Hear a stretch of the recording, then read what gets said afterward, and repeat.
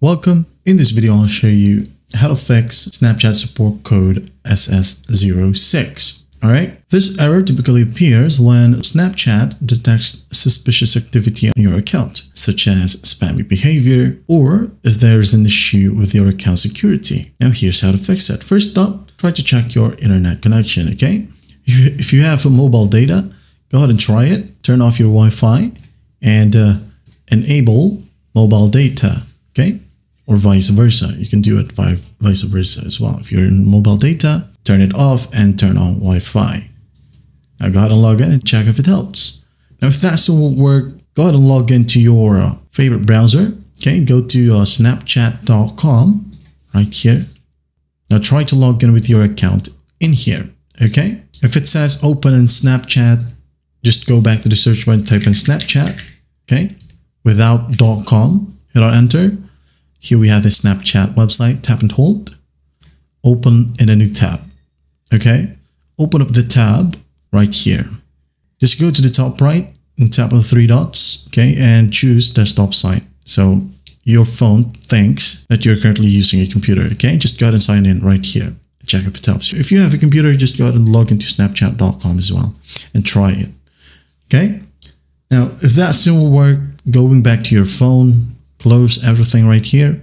If you're using Android, find the Snapchat icon. Tap and hold. Tap on the information icon. Now go and find storage. First up, tap on clear cache. Then tap on manage storage. Now here, tap on delete. Okay.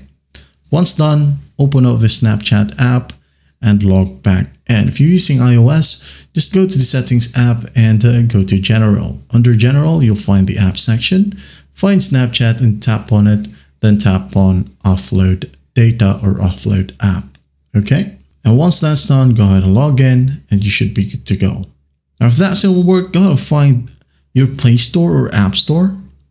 Okay. Find Snapchat like so. And check if there are available updates. If there's an available update, just tap on update, wait for the process to finish, open it up and log back in. All right. Now, what if all these steps doesn't help? Well, you might want to check for violations. Okay.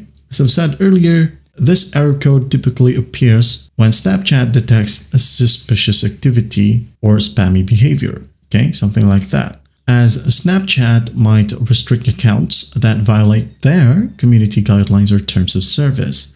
Make sure you're not engaging in any behavior that could be flagged. Okay, if none of these steps helps, again, you might want to contact Snapchat support, and the link for support will be in the description below. And that is it. I hope this video helps, and I'll see you in the next one.